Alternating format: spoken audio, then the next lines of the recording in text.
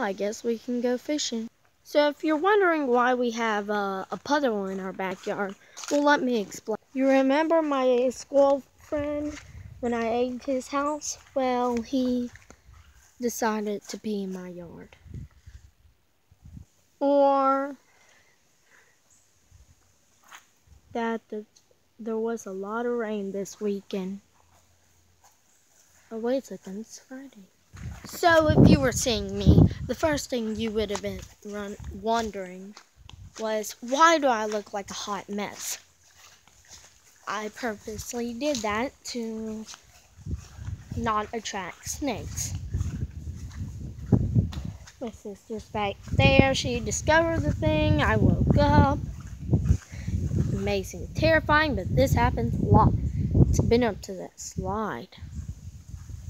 So yeah, it's beautiful and then it's terrifying. Got a nice little fake beach.